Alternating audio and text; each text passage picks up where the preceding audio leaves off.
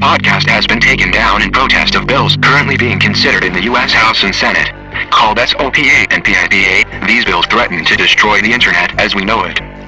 If either one passes, your favorite sites could disappear forever. On January 24th, Congress will vote to pass internet censorship in the Senate, even though the vast majority of Americans are opposed. We need to kill the bill, PIPA in the Senate and SOPA in the House, to protect our rights to free speech, privacy, and prosperity. We need people to follow Reddit's lead and stand up for the web, as we internet users are doing every day. Don't be silent today.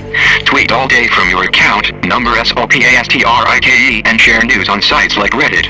You will get much love in return from your followers, and the bigger the action you do, the more love you will be feeling. Take a stance.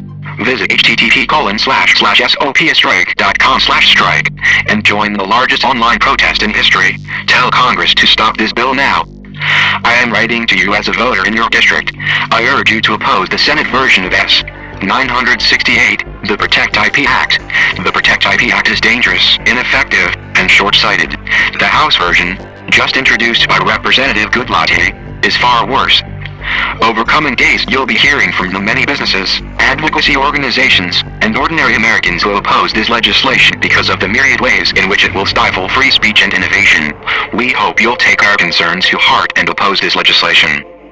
Visit http://sopastrike.com/strike and join the largest online protest in history. Tell Congress to stop this bill now.